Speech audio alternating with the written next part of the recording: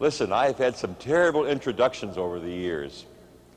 The worst was when someone said, "This is the funniest man you will ever hear in your life." And I spoke and nobody ever laughed once. Or, "This man is so spiritual, you will be deeply moved." Nobody was moved, you know. Never oversell a speaker or a preacher, or it's just terrible. And what I want to say about our speaker this morning is we've saved the best wine for the last. That's biblical, right? I say that because some months ago, this man was a pulpit guest of Dr. Schuller. He's an evangelist from Orlando, Florida, David Ring, and I have seldom been as moved by God to hear someone preach as David Ring. So he has a busy schedule. We called him way back and said, "Could you be here to close our institute?" He had one morning free. That's this morning.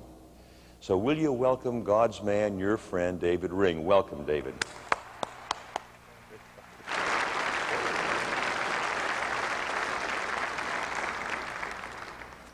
Yeah, joy for me to be able to come this morning to speak to you. I'm so thankful that I can be a part of this weekend, and I thank God for you. Now, some of you look me over. You look me up one side and down the other. That's okay. I've been looking you over too. You'd say, "Well, I don't think I'm going to like you." Well, you don't have any option. Because the Lord Jesus said to love one another. Amen? And therefore, you got to love me whether you want to or not. And I got to love you whether I want to or not. And by looking at some of you, it's going to be very difficult. But we're going to have a good time loving on each other. Amen? And I thank God for what God's going to do. Something is about to happen in you that you may not understand what's going on. But I guarantee you, if you are sensitive to what God's speaking to you about, I guarantee you, you will leave and never be the same. And that's my prayer everywhere I go, that the people will leave and never be the same. You got your Bible this morning. Let's look at 2 Corinthians chapter 12, verse 9. 2 Corinthians chapter 12, verse 9. And he said unto me, "My grace is sufficient for thee, for my strength is made perfect in weakness. Most gladly therefore will I rather glory in my infirmity, that the power of Christ may rest upon me.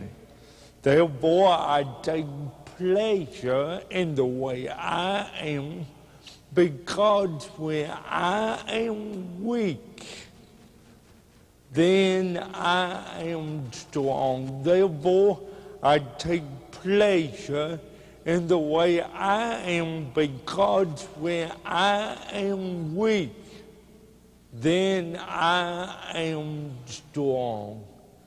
My message to you this morning is that God's grace is sufficient for you and me. Let me ask you something this morning. Why do bad things happen to God's people? Why do bad things happen to God's people? My life began in 1953. Jonesboro, Arkansas, born with cerebral palsy. If you don't know what that is, when I was born, the oxygen could get into my brain, and therefore I was born dead for 18 minutes. That's why I walk with a limp. That's why I talk like I do, because of cerebral palsy at birth. Why do bad things happen to God's people? I was brought up in the church. My dad was a preacher, and therefore I'm a preacher kid. And when you're a preacher kid, you go to church all your life. I don't mean Sunday morning only. I mean every time the door opens, good old preacher kid go to church. I tell people everywhere I go, I went to church so much. I went to church 9 months before I was ever born.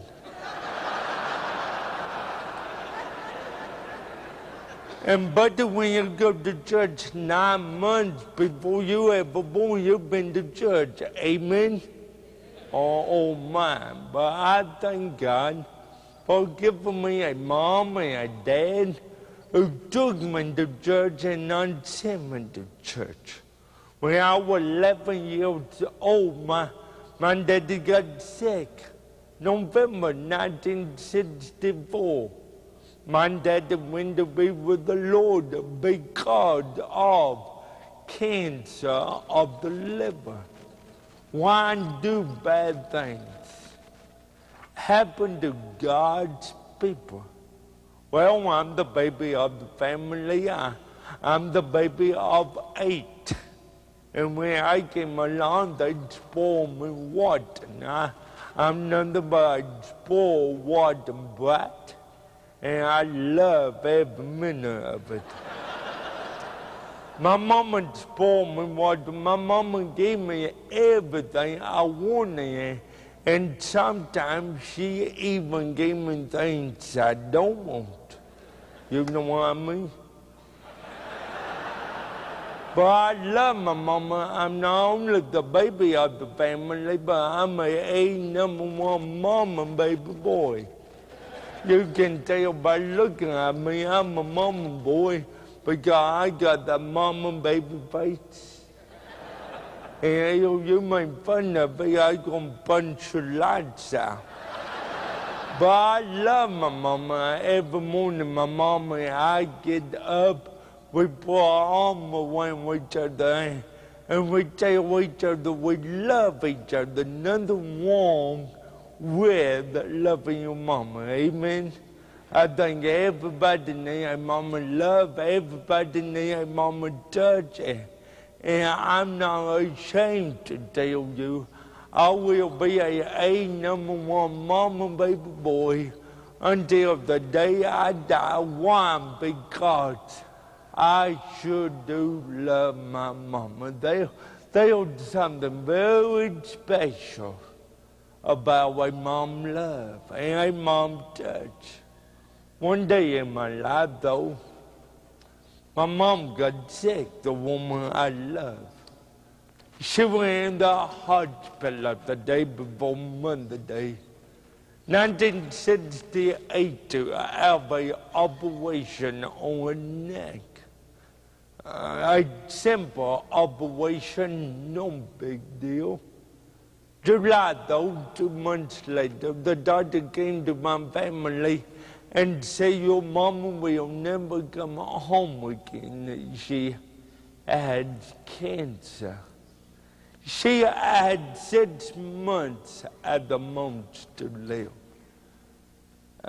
Why do bad things happen to God's people? Why does bad news come to God's people? It devastated me. I didn't want to believe that. I didn't want to believe that one day I'm going to wake up and my precious mama going to be gone. And I done the only thing I knew what to do. I got down on my knees every day, every night, and I say, God, please, don't take my mama. God, please, Don't take my mama, God, please. Don't take my mama, God. My mama, the only thing I have, God. Don't take my mama, please. But in October 1968, God took my mama, and I saw my mama go from 185 pounds to 57 pounds. And it tore me up. I didn't want to live. I wanted to die. Why do bad things happen to God's people? I told my family give up on me. They gave up. They gave me everything they could, but they couldn't give me the love, and they couldn't give me the joy, and they couldn't give me the touch that only a mom could give. Everywhere I went, somebody would point their finger and say, look, that boy walked funny, look, that boy talked funny, look, that boy can do nothing right. It's no fun to be made fun of. And I couldn't go home to my mama, and I couldn't say, Mama, somebody made fun of me today. She couldn't put her arm around me and make it all better. People look at me. I would lay in bed every night with tears rolling down my face, begging to die. Why? Because I was lonely. Why? Because I was longing to be in my mama's arms one more time. I thought if I could be in my mama's arms one more time, the pain would go away. Oh, not the pain that goes with the body, but the pain that much deeper than the body. I told my family I will never be in them. I will never do anything. Everybody gave up on me. But one sister, she encouraged me. She wanted me to go to school. I didn't want to go to school, people. I didn't want to be made fun of anymore. It's no fun to walk down the hallway and let somebody laugh at my body because I'm walking with a limp. I could not help the way I was. People, you never know what it is to go down to a bus stop and trying to be friendly. You open your mouth trying to make friends, and somebody always point their finger in your face and call you retarded. And every other name that go with that. My sister wanted me to go to church. I didn't want to go to church either. I've been to church all my life. I'm the preacher kid. My dad is the preacher. I know the lingo. I even know John 3:16. So do you. But John 3:16 don't make any sense. Oh, I know. For God so loved the world that He gave a only begotten Son. That's one thing, buddy, but it's another thing to wake up and every morning with tears rolling down your face and say, God, do you love me? Let's forget about the war, but what about David? God, if you love me, why do you take away my daddy? If you love me, God, why do you take away my mama? God, if you love me, why do you give me a crippled body? God, if you love me, why are you picking on me? God, if you love me, why are you so angry with me? God, if you love me, why do bad things happen to your people? God, if you love me, why are you breaking my heart every time I turn around? People, I don't know you today. I do not know you, but I know one thing for sure. Most of you, if not all of you, have asked God the same question, haven't you? God, if you love me, why? We all been there, folks. But one night I went to church just to get my sister on my back. She'd been on it long enough, and at times she'd climb off. And that night I went in, I sat down, and the preacher got up to preach, and I said, man, I wish you would shut up. You've been there too, huh?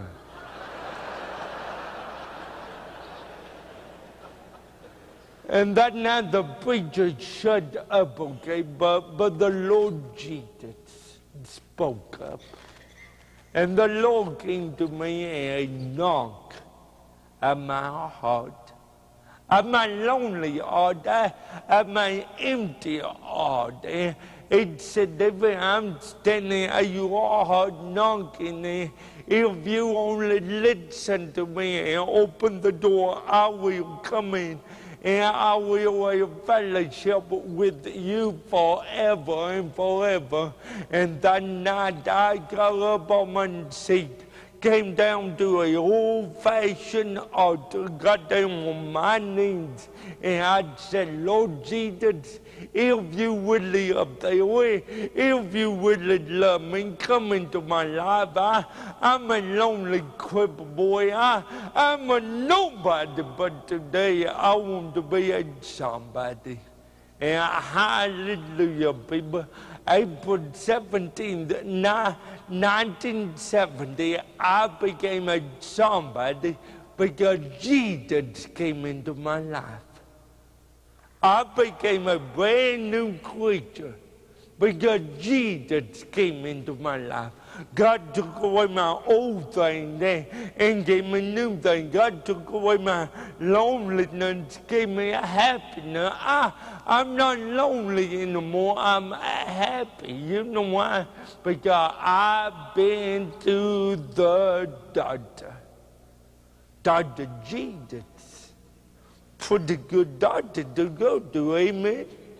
Number one, you don't have to wait in a lobby for 2 hours. God took away my sorrow and gave me joy unspeakable and full of glory. Look at me, people. Look at me, people. I'd still walk with a limp. I'd still talk funny. But oh, the joy that floods my soul because Jesus touched me and made me whole. I'm not the same anymore. People come up to me and say, Brother Dave, don't you want to be normal? And I look at them, I'd say, what's normal?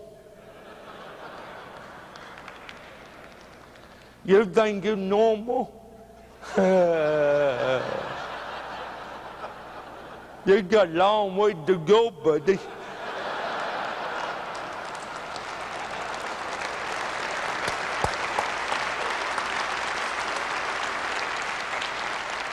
Some of you not gonna make it, amen. I don't want to be normal, I want to be judged like God made me, amen. Look at me, let me tell you something that below your mentality down the tube, that God knew me before I was even born. And when I was in my mama's womb, God ordained me. The Bible says I was wonderfully and fearfully made by God. And I don't know about you, but my God don't make any junk. Amen? Now, by looking at some of you, it came real close.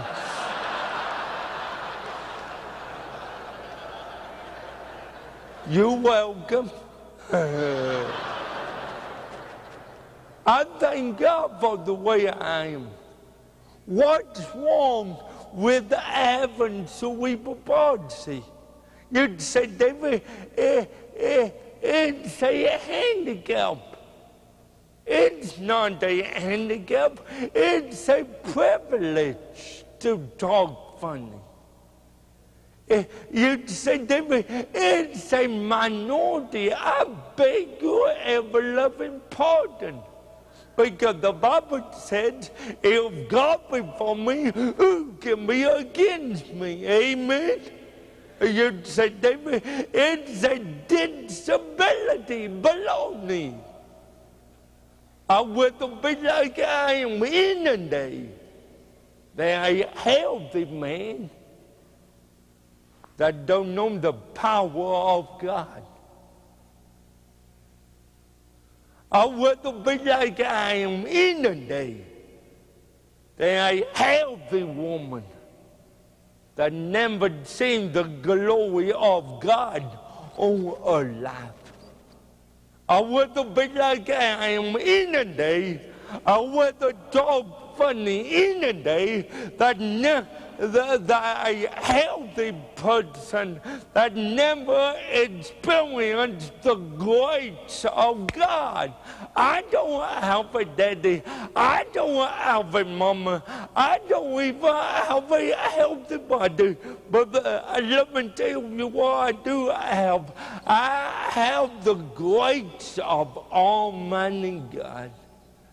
And the Bible says God's grace is sufficient. I've been told I'm a cripple. I'm a cripple. But the Bible tells me I'm more than conqueror. Amen. They tell me I'm a nobody, but the good book tells me I'm a somebody. I've been bought with a pride. I'm a child of the King. They tell me I can't do anything, but the Bible said, with God all things are possible. They tell me I will never be a preacher, but I am. No.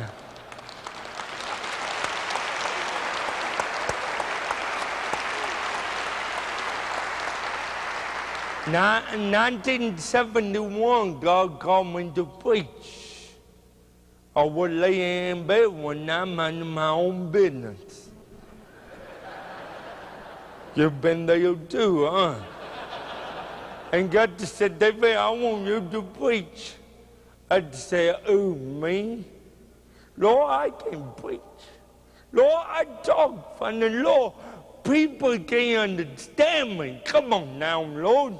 I have cerebral palsy. Are you sure you want me to preach?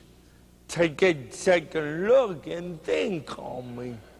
He took that second look, and hallelujah, he still called me to preach. And I got out of my bed, got my Bible, and opened to Philippians 4:13, which said, I can do all things through Christ, which strengthens me. And but look at me, I'm not going to let that cerebral palsy body slow me down from bragging on Jesus. I have cerebral palsy. What's your problem?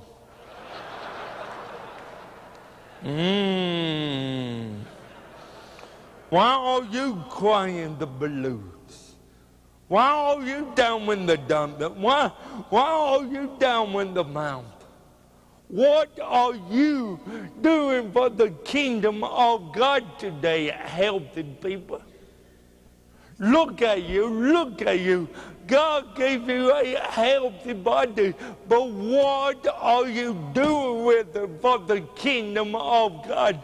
People look at me, don't whine but shine for Jesus. Life is too short, eternity is too long to cry the blue. Don't you think it's about time to get the lead out and put the Lord in? Amen. Don't you think it's about time to get off dead center? Don't you think it's about time to quit playing church? Look at you. God gave you a healthy body. Look at mine. My body not healthy. My body frail. I can't even say Jesus plain. What's your problem, a healthy man?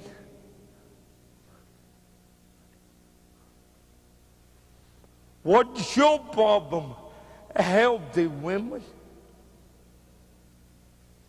What are you doing for the kingdom of God today? They told me I will never make it in evangelism. 1973, God called me into full-time evangelism. And I was so excited. But preachers discouraged me. They popped my balloon. They'd say, well, that's fine and dandy, but you won't ever make it. Why not? Nobody will invite you to speak in their church. You won't ever make it. Nobody, you will not get enough invitation to shake a stick at. But I only spoke 243 days in 1990.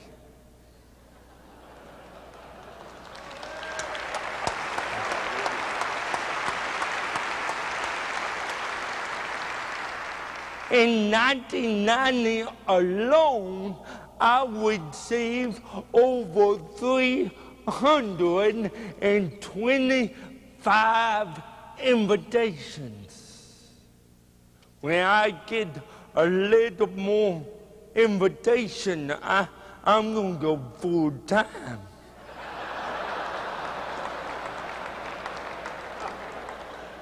God don't want my ability, but God wants my availability. Amen? I can't even say Jesus plain. What's your problem? A healthy people? I was on nationwide television last year 9 times, and I wanted to get up before the people on TV, and I wanted to say to the bunch of preachers who told me I will never make it, I wanted to say, nah, nah, nah, nah.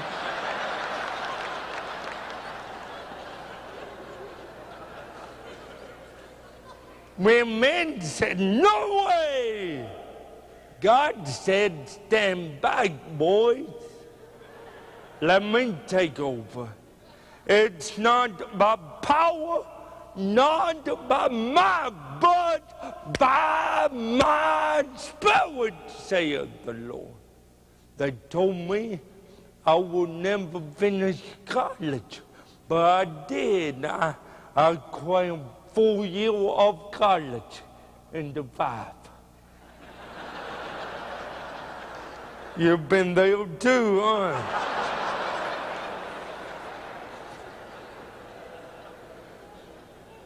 My own family said, David, you won't find a wife. Don't even look for a wife. Why not? No woman will love you. Why not? You cripple. Don't even look for a wife, because you are not good enough to love. My own family told me that. You can make a living for a wife. Don't even look for a wife. But 1981, God and me showed them a thing or two.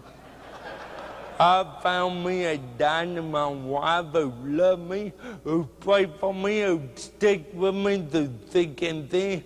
She's not my slave, but she is God's precious gift. And I thank God every day for my little, healthy wife. They told me I will never be a daddy, but I am. Not once, but 4 times.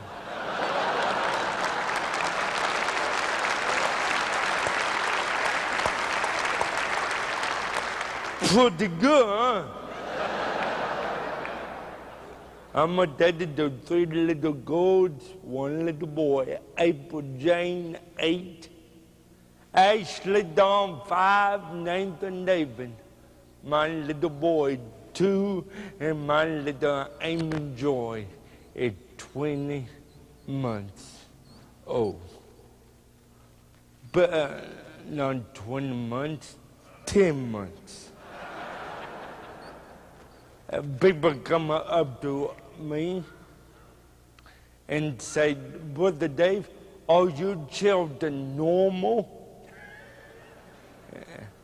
Sometimes I think they got brain damage. But that's normal, amen.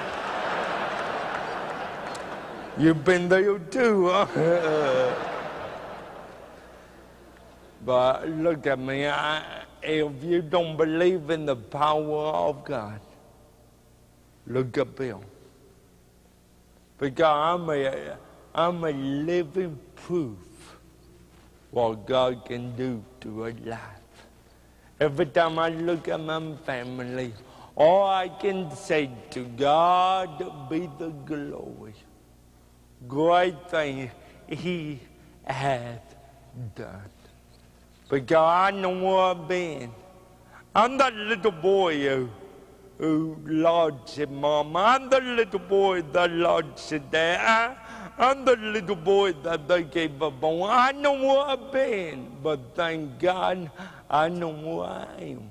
And buddy, I came a long way, baby.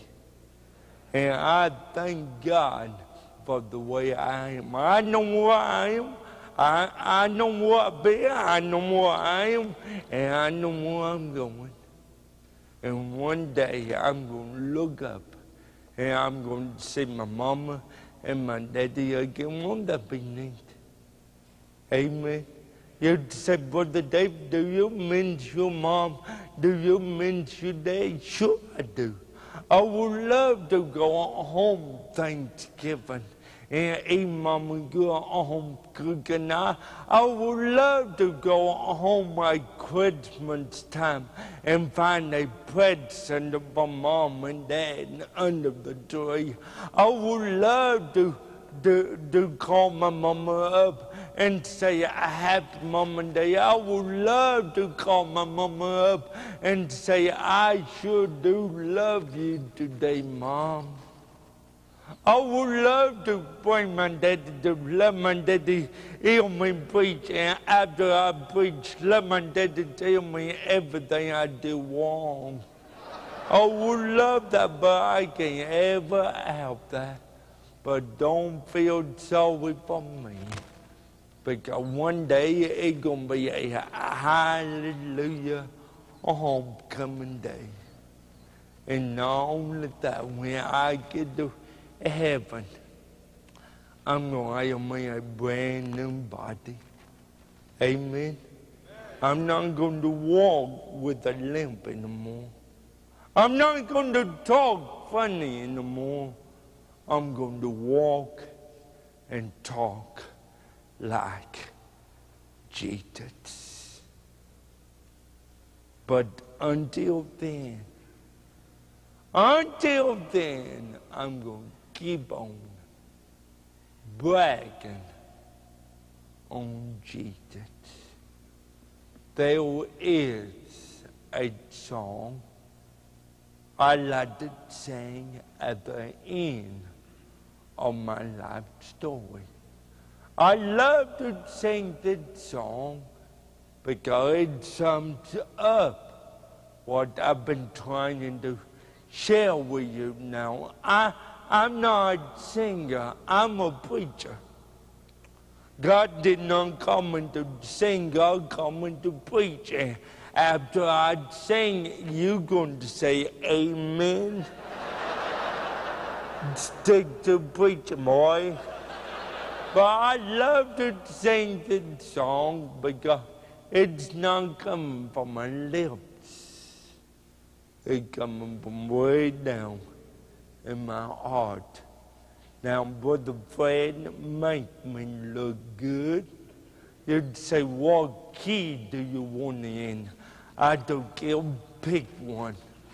Because by the time we get finished, I'll be all over the keyboard. But people look at me. Let that song bless you today. Let that song minister to you today. Because you are looking at a 37-year-old man who has victory in Jesus. I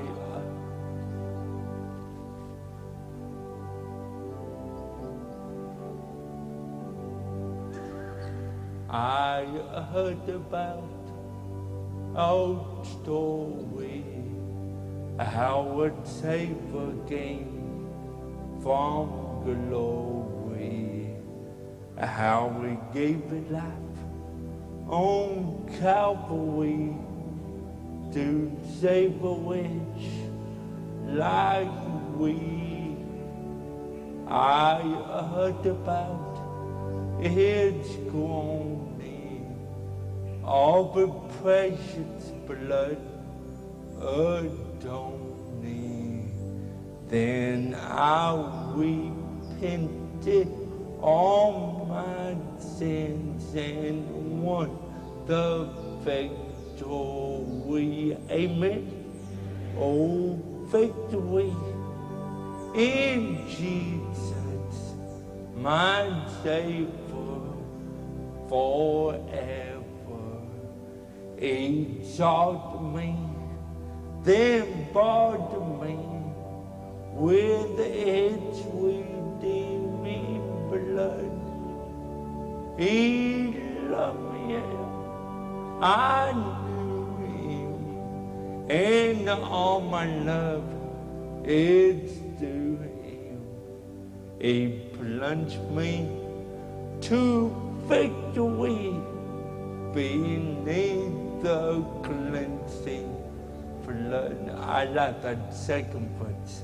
I heard about its healing, all the cleansing power revealing, how we made the lame to walk again and caused the blind to see. And then I cried, Lord Jesus, come in my broken spirit. And you know what, people, somehow Jesus came to me and brought to me that song of victory. Sing it with me. Oh, victory in Jesus, my Savior forever. Louder, exalt me and bought me with its redeeming blood. He loved me, I knew him, and all my love is to him. He plunged me to victory beneath the sing it again.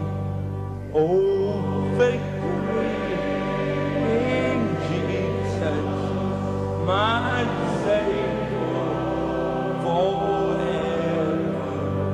He sought me, then bought me with His redeeming blood. He loved me.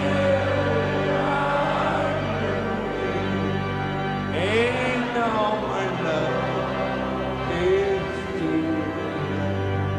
He plunged us to victory.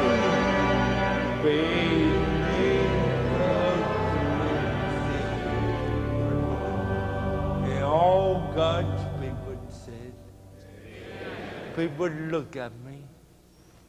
You can leave today with victory in Jesus. We throw away broken things. We throw away broken things. If we walk funny, throw away. If we talk funny, throw away. We throw away broken things. But thank God, God don't throw away broken things. God used broken things. I have cerebral palsy. What's your problem? What's your problem? What's your problem? Thank you.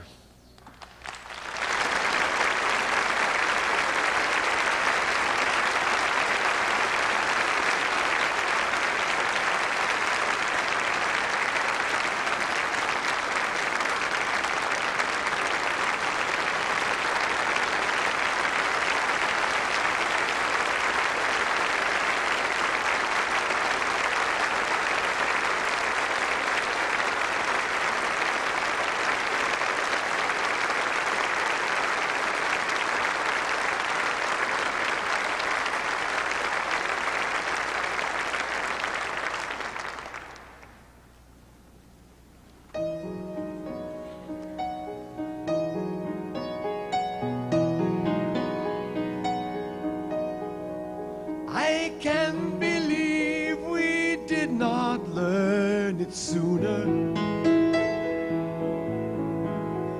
Recycling's been around a long, long time. Maker of this grand old world we live in, never throws away anything that's made. I can believe that sometimes we fail to see it. There's a use for everything, you know.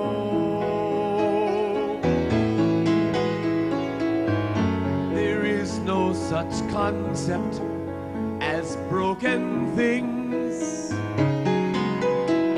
just challenges and possibilities. There we go again, I said it. Here's an open door, here's a bed to walk, here's an open door waiting for you and me. Don't you see? I can't believe we did not learn it sooner. Lover of all things, maker of all things, giver of all things, never throws anything away. And by the way, David, One of these days I'll probably read you a magazine. By the way, David, one of these days I'll watch you running marathons on Universal Television. By the way, one of these days it ain't gonna be just like it is now. But till that time, till that day, we got to know that